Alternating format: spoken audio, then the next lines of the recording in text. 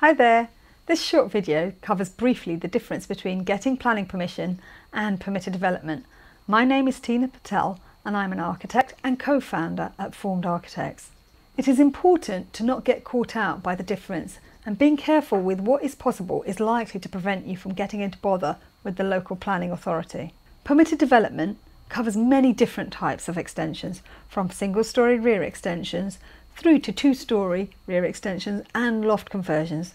There are lots of rules for each type of extension. For example, loft extensions under permitted development are not allowed in conservation areas, but single-storey rear extensions may be. All the rules are covered under legislation known as the General Permitted Development Order, often referred to as GPDO or PD rights. This legislation is set nationally and applies throughout the country. If you do not meet requirements under PD or proposing something that involves side and rear extensions, then you may be able to undertake what you are looking to do under full planning permission. Full planning permission rules are specific to each local authority and vary throughout the country, so it is important to understand the parameters of what is allowed in your local area. Common projects we would undertake under permitted development include 3-metre deep single-storey extensions and in some instances 2-storey rear extensions, loft extensions and garden outbuildings. To ensure that you meet compliance with the rules, we would always advise that you apply for a certificate of lawful development. This allows the council to assess your proposed work against the rules and provides peace of mind on compliance. Applications for a certificate of lawfulness and full planning are normally made via the planning portal. You can use an architect or even a planning consultant to support you with this. Either will advise you if what you are proposing will require planning permission or can be undertaken under your PD rights. Although working with an architect will also allow you to explore what is viable in terms of the design and consider what can be achieved in the space.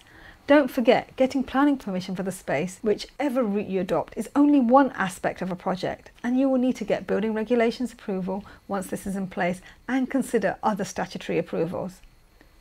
Worth being aware that if you live in a conservation area or in a listed building, although you may still be able to undertake some work under permitted development, there can be greater restrictions in place, and you will want to be in a position to get advice by contacting your local planning office at the council, since listed building consent may also be required.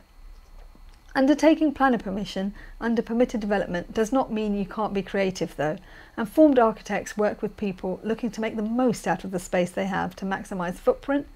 This works particularly well under PD rights for lofts, where you can add up to 50 cubic metres to detached and semi-detached houses and 40 cubic metres to terraces.